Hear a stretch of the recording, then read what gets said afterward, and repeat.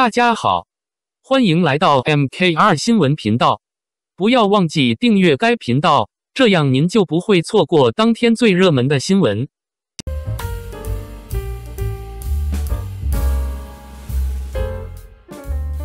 任嘉伦撕不过刑菲，俩人为了共同利益，只能融洽相处。五更记是一部典型的男性题材 IP。 但目前剧组在一些海报上却将刑菲和任嘉伦并列主演位置，这点让人感到意外。更出人意料的是，之前曾为了番位与 Baby 迪丽热巴争得头破血流的任嘉伦，现在却没有表现出任何异议。极个别的粉丝散布不满，却被大部分粉丝压制教训，以免制造混乱。至于为什么这一次任嘉伦如此宽容好说话，原因并不难理解。之前他过于专注于与女主演员的争执，结果番位竞争失败，与迪丽热巴竞争时，他希望把自己的地位与女主演平等，结果失败了，白费力气。与 Baby 竞争时，他不愿意与 Baby 平起平坐，结果剧组模糊了番位，实际上让 Baby 与他平起平坐，同样失败了，白费力气，还导致项目在未播出时口碑不佳，最终收益远低于预期。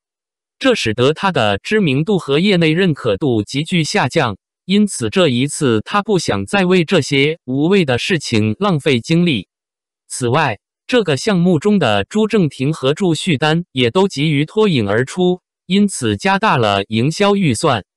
基于此，无论是任嘉伦还是刑菲，都担心自己付出了很大努力才打造出了一部大剧，最终可能成为配角。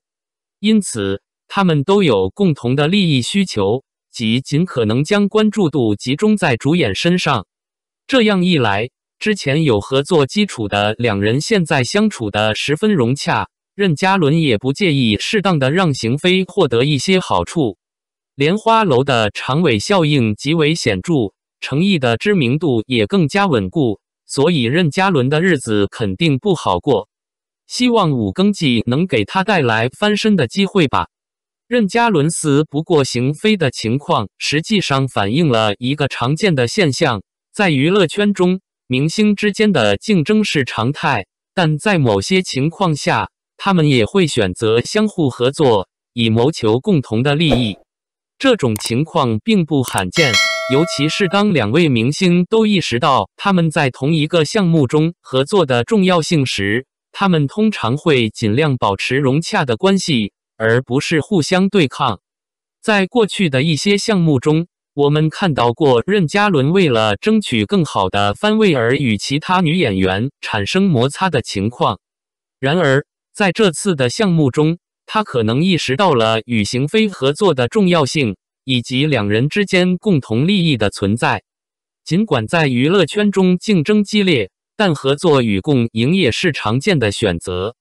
任嘉伦和刑菲之间的相处融洽，可能正是基于这样的考虑。他们意识到了在这个项目中相互合作的重要性，并且愿意为了共同的利益而努力。这种相互理解和配合，不仅有利于他们个人的发展，也有助于项目的成功。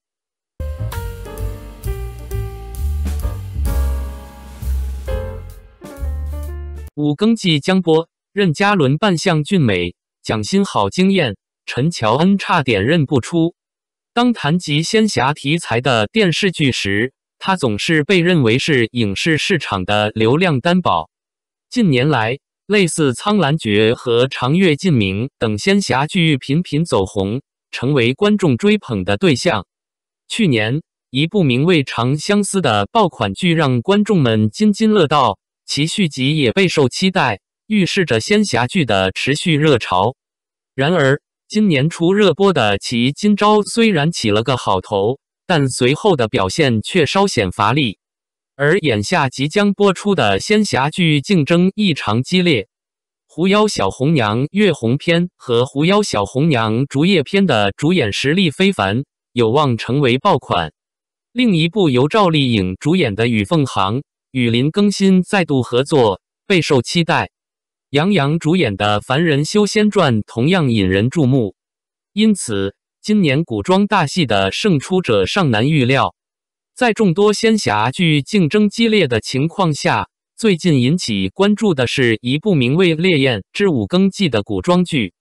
这部剧的制作团队实力雄厚，具备成为爆款的潜力。《烈焰之五更记》讲述了人族王子五更被欺压，沦为奴隶后，不畏艰险，为家族复仇的故事。在外公伏羲的陪伴下，他前往神隐村学习，并得到子羽等人的传授。经历重重磨难和历练后，五更踏上了争取自由和报仇的道路，最终成功组建抗击奴役的大军，结束了这场战争。在这部剧中，男主角五更由任嘉伦扮演。从剧照来看，任嘉伦英俊的外表，一身戎装，彰显出英雄气概。他的笑容治愈人心，堪称俊美。任嘉伦一直以来凭借古装剧脱颖而出，《锦衣之下》和《周生如故》等作品使他名声大噪。然而，这2年他很少有古装剧播出，因此五更记备受期待。该剧的女主角白菜由邢菲饰演，是一个温柔大方的市井少女，从她的扮相和笑容可以看出她的温柔动人。邢菲近年来也出演过不少古装剧，如《花溪记》和《飞狐外传》等。虽然她的古装扮相不错，但知名度仍有待提高。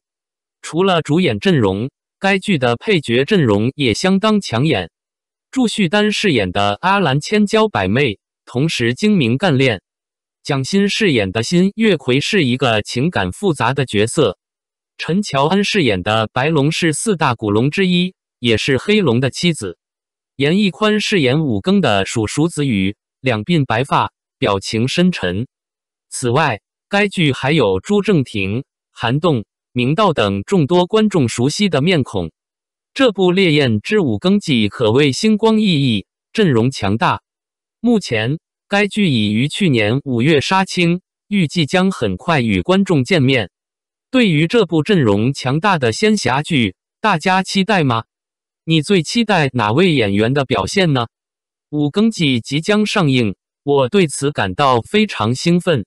任嘉伦的形象非常英俊，他的出演一定会让这部剧更加精彩。蒋欣的表现也让我感到惊艳，他的角色一定会给观众带来惊喜。而陈乔恩的造型也十分惊艳，简直让我差点认不出他。我迫不及待想要看到他们在五更记中的精彩表演。感谢您观看视频。